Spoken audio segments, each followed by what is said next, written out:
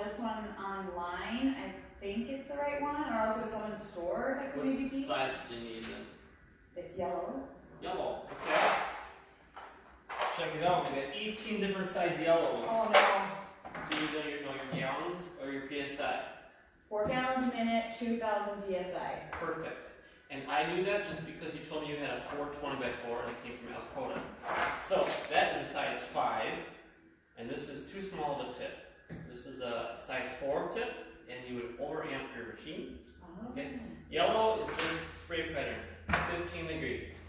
Green is 25, white is 40, and red is a straight on pencil shot. Okay. If it wasn't an Alcoa, I'd go to this chart. If I knew the gallons and the PSI, it would tell me what size. Okay, so very important.